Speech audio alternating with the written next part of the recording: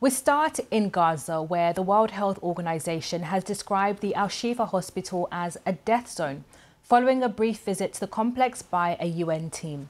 Officials spent an hour at the hospital and reported evidence of shelling and gunfire and the site of a mass grave. The Israeli military has surrounded and occupied the hospital for days, claiming a Hamas command center lies beneath it. That's been denied by Hamas, which is designated as a terrorist organization by many Western governments. On Saturday, hundreds of people, including some patients, left the hospital on foot, making their way through Israeli armored vehicles on the streets. Around 300 critically ill patients remain at al-Shifa. The World Health Organization says it's now drawing up plans for their evacuation. Meanwhile, the Hamas-run health authority says at least 80 people have been killed in 2 Israeli airstrikes on the Jabalia refugee camp. They say one hit a UN-run school that was being used as a shelter. The White House has said Israel and Hamas have not yet reached a deal on a temporary ceasefire. It follows a US media report that the two sides were close to an agreement to free dozens of women and children held hostage in Gaza in exchange for a 5-day pause in the fighting. This report from our correspondent Mark Lowen contains images which some may find distressing.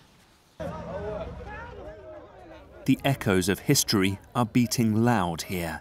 For the Palestinians last fled in such numbers 75 years ago when Israel was created.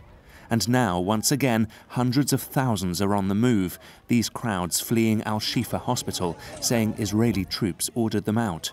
Israel insists the hospital asked for their evacuation. They take what they can, not knowing if they'll be back. Dr. Ramez Radwan from al-Shifa says the Israelis warned them to leave, with horrors left behind. The wounded are in very bad conditions there, he says.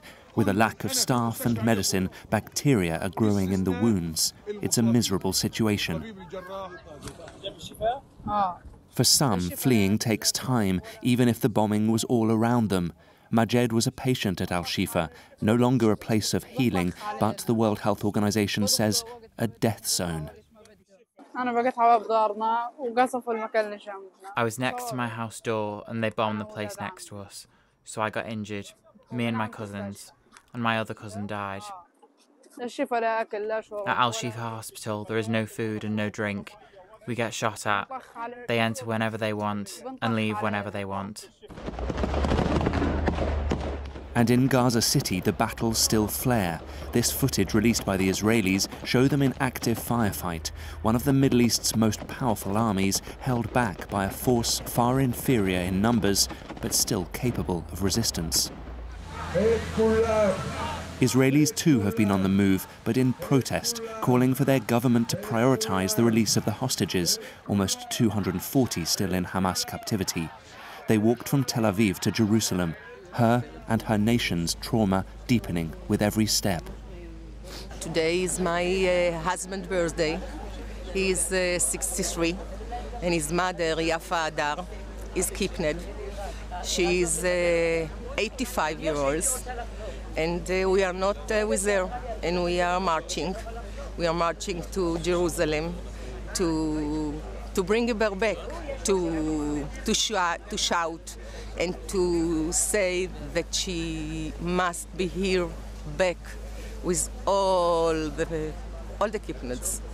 We don't have time. We don't have 1 hour more. We don't know if she is alive. Benjamin Netanyahu is under immense pressure at home and from abroad, but he's still standing firm on calls for a pause in the fighting. And amidst reports that a hostage release deal is being drawn up, he's dampening expectations. Many in the world demanded that we not enter the Gaza Strip. We entered. They pressed that we did not enter Gaza City. We entered. They warned us do not enter al-Shifa, even though al-Shifa served as a major terror base for Hamas. They pressured us to agree to a full ceasefire. We refused, and I conveyed we will only agree to a temporary ceasefire, and only in exchange for the return of our hostages. But for how long can this continue? Twin Israeli strikes around the Jabalia refugee camp in northern Gaza on Saturday are reported to have killed at least 80, including 32 members of the same family. A nightmare scene on constant loop. For Gazans, it's their everyday. Mark Lowen, BBC News, Jerusalem. And we'll be crossing live to Mark in Jerusalem in just a few minutes.